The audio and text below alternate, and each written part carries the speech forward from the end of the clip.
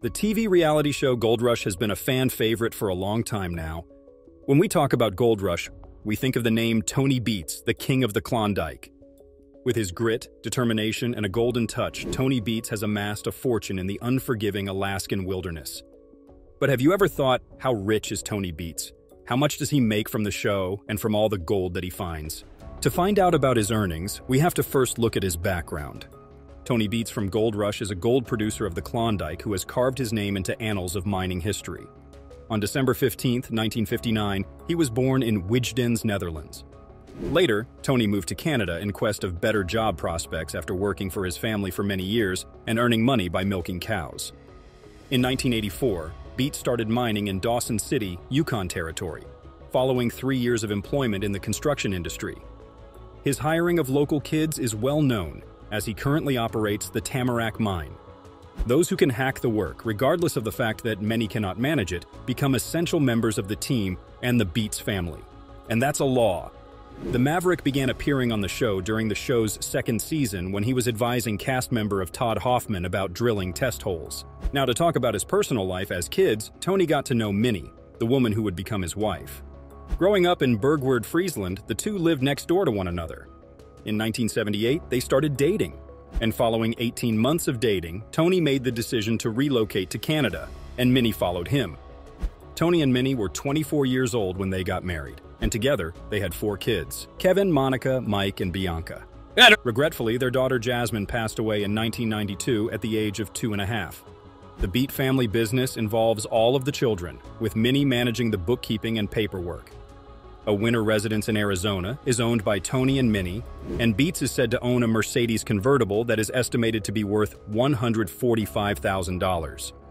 His journey began in the Netherlands, where he left his farm in pursuit of fortune and glory in the Canadian wilderness.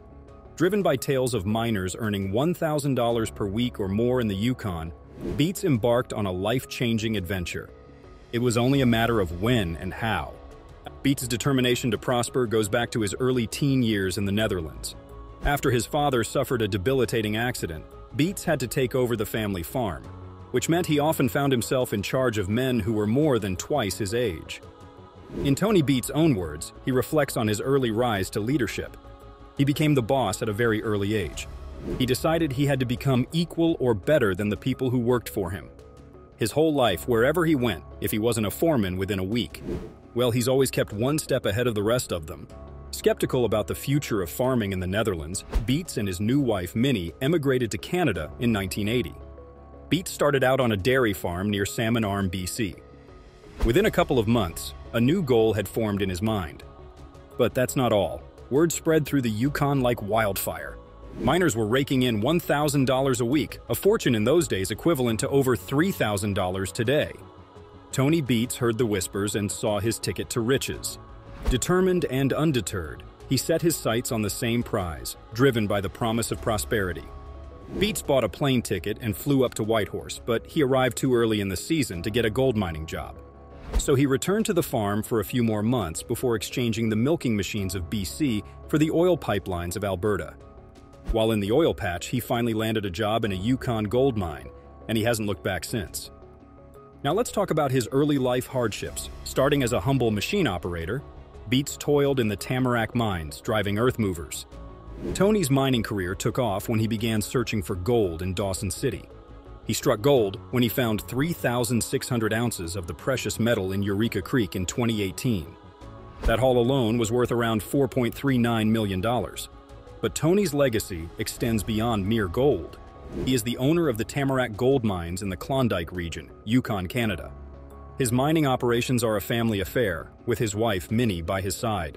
Minnie not only keeps the accounts, but also serves as the spokesperson and model for Gorilla Cookies. His relentless work ethic and determination eventually paid off. Over the years, he built an impressive mining empire, and today, he stands as one of the most successful miners in the region. Today, Beets owns one of the largest privately held placer gold mines in the territory. But if anyone thinks he's riding the gravy train to riches, they can think again.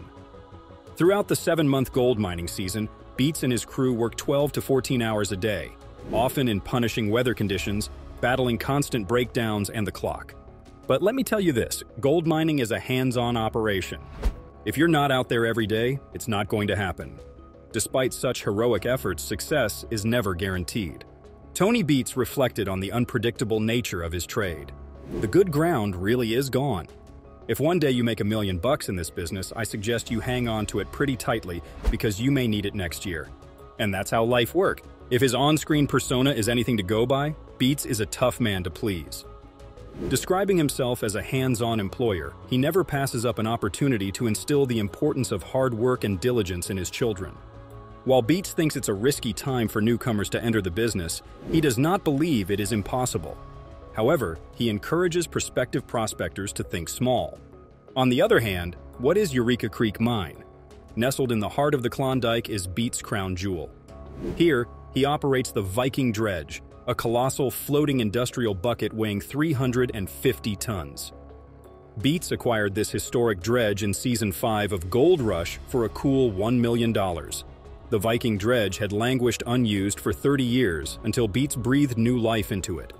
However, the road to success was not without challenges. The dredge sank twice in 6 weeks, risking losses of over $1,000 per hour. Despite setbacks, Beets persisted, and the Viking Dredge now churns through the rich soil of Eureka Creek, extracting gold. But Eureka Creek is just one facet of Beets' mining empire. He also oversees operations at Tamarack Inc., another significant claim he took over decades ago. His various ventures in the Klondike have contributed to a reported net worth of approximately $15 million. Now you might be thinking, how old is Tony Beets from Gold Rush? Well, he's 64 years old. And it's impressive to see him still working like his teenage. But that's not all. Coming to the phenomenon of Gold Rush, Tony Beets gained widespread fame through the Discovery Channel's reality television series, Gold Rush. The show chronicles the trials and triumphs of family-run placer gold mining companies. Tony's strong personality, leadership, and gold prospecting skills make him a central figure on the show. Beets is the richest cast member of Gold Rush, with a staggering $15 million in net worth. Parker Schnabel, his co-star, is next in line with a net worth of $8 million. Tony is a prime example of the American dream. He went from milking cows to mining millions. Besides that, where does Tony Beets live today? Tony and Minnie reside in a luxurious home in Maricopa, Arizona. Their house, purchased for $315,000, boasts incredible views from its wooden balcony.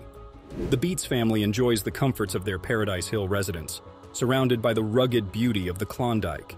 Whereas one of Tony's most significant accomplishments is the restoration and operation of the Viking Dredge. This colossal floating industrial bucket dredge weighs a staggering 350 tons. The Viking Dredge had been dormant for 30 years until Tony breathed new life into it. Now, it churns through the rich soil of Eureka Creek, extracting gold. The Klondike gold mining legend isn't one to splurge on fancy cars. However, he does have a taste for quality. Here's a glimpse into his automotive world. Tony has a convertible Mercedes that is estimated to be worth $145,000. He doesn't show off his fancy cars, but this one is an evidence to his prosperity and enjoyment of well-made objects. Beyond cars, Tony's true passion lies in mining. He invests heavily in heavy-duty machinery. His fleet includes numerous trucks and specialized equipment used for his mining operations. These rugged vehicles are essential for extracting gold from the challenging Klondike terrain. But that's not all. His mining efforts primarily focus on the Paradise Hill claim. While he doesn't personally own land within the Klondike, he has staked claims to various areas, granting him exclusive rights to mine there. Naturally, he's built up enormous wealth and a considerable stake in land throughout his career. But fans like you are curious to know how much land he owns. Reportedly, he has his claim on Paradise Hill as well as Scribner Creek. Paradise Hill stretches for approximately 42,000 square meters, according to recent statistics. Fans have also calculated that he also has 163 claims in the Tamarack, Tony Indian Rivers.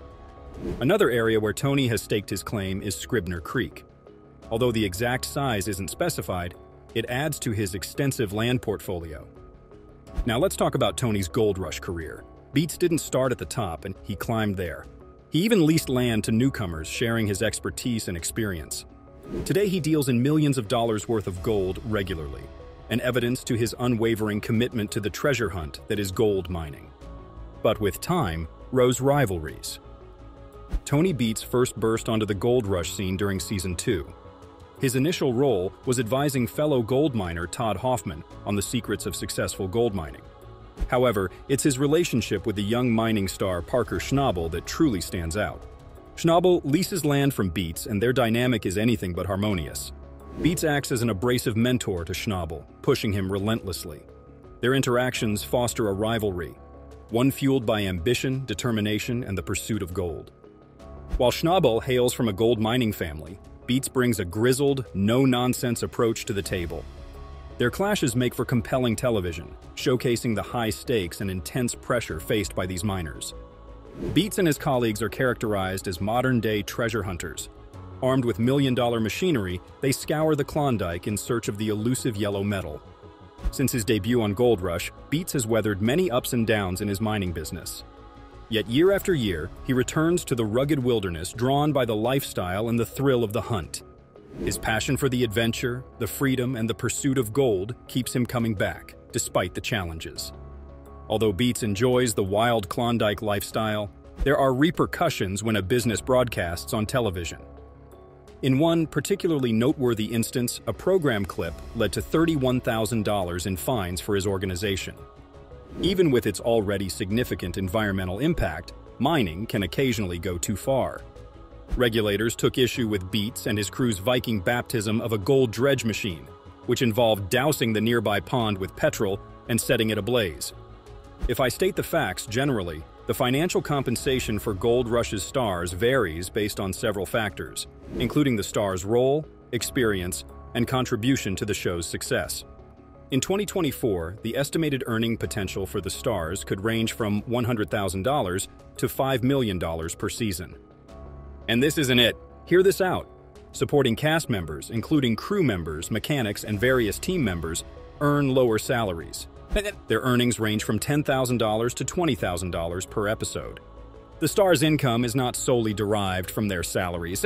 They often supplement their earnings through endorsements, public appearances, and merchandise sales, which can significantly boost their overall income. And if I talk about the show's success, the show has also opened up opportunities for the stars to invest in their own mining operations, further increasing their potential earnings.